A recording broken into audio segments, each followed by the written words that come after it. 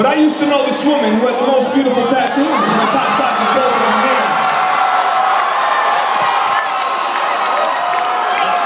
She was 43 years old, and as far as I know, she'd never yet been with a man. It's not that she wasn't attractive.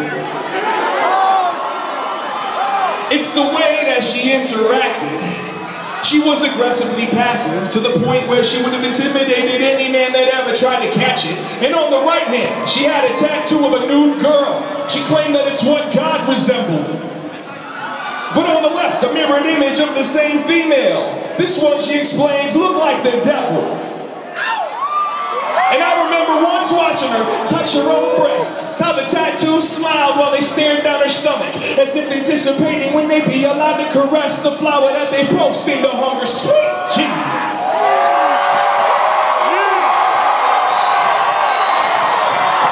Yeah, maybe I was high, but it felt so right. Heaven and hell both take to this woman's womb. It didn't make sense how she could commence touching herself with me wide awake in the same room. But if I've learned anything in my years, I've learned I no longer believe in surprise. But what happened next? Damn near stole my bearded tattoo. Say, Diego, put your hands up in the air for me. They both slowly stood up and climbed off of her hands and showed me why she never took the time with a man. They climbed deep inside of this woman's garden.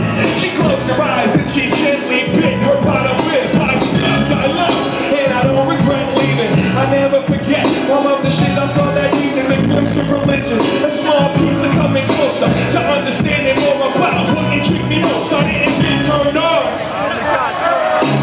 Wasn't as aroused as I was concerned. For each one of them I've heard, and every time I've been burned. Got a lot to teach, even more to learn.